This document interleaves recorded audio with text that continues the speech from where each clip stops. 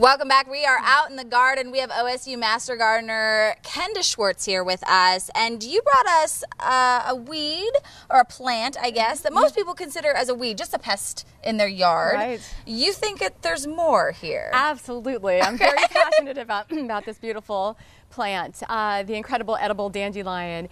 It's, in my opinion, one of the most underappreciated yet nutrient-dense foods that we have available to us. Some actually consider it to be a superfood. Oh, wow. Okay. And as you mentioned, it has a history. It came by way of the Mayflower. The Pilgrims brought it as a food source and for its medicinal properties. That's incredible. Yeah, and shortly I'll talk more about the health benefits to humans. But first I want to say it is really important for our wildlife as well. Right, yes. So the seeds feed a multitude of small animals and songbirds.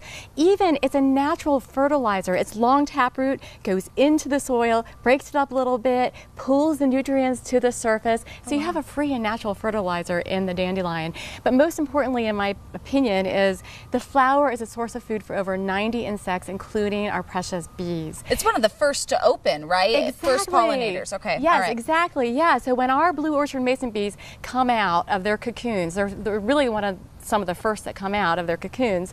They are hungry and there's not a lot of blooming stuff around, and the dandelion is a source for them. So I really encourage the viewers to keep some dandelion unsprayed for the bees. Okay. But as far as human health goes, again, almost limitless benefits in my opinion. It's a multitude of minerals. It's got a lot, the leaves, the greens, have a lot of vitamins, A, B complex, C, E, even K in great abundance. It's a phytonutrient, phyto being the Greek word for plant, a plant nutrient.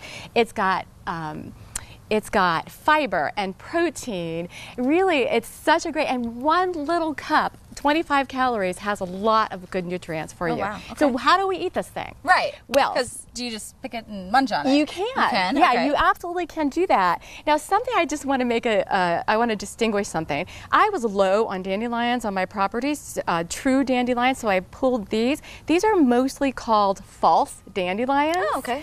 And the way you can really tell the difference, and it's kind of hard because the leaf's a little wilty here, but the leaf on the false dandelion, also called the cat's ear, is kind of hairy. Oh, okay. Whereas the leaf on the true dandelion is super smooth. That. Still edible and still loaded with good stuff, but I just wanted to make that distinction. If people go out and pull it and they're like, ah, this thing is hairy, I can't handle it. Yeah. Then they've pulled the cat's ear. Got it. So how do we eat it? First off, it's a free food source, so go out and eat your dandelions. But most importantly, make sure you're eating dandelions greens that have not been sprayed. Right, absolutely. And by the way, I actually bought these at a market because I'm low on dandelion greens at home. You can also eat the flower of the dandelion. Okay. It's a kind of sort of sweet treat. I encourage people to eat dandelion greens that are kind of young and tender, so that if the flower has not yet developed, they're going to be a little bit more tender, a little bit less bitter. But toss those things in salads, put them in smoothies, make juices out of them, or make pesto. Oh, awesome. And that's what I've done here, and I've got all the ingredients. I understand that you're going to have the recipe for this pesto. We do, yeah, we're putting it up online. Okay, and so these are the ingredients, and this is the finished product. It's beautiful. And if you want a little bit later, you can have a nibble of it. Okay, I think I'm going to have to get a midday snack here in just a little bit.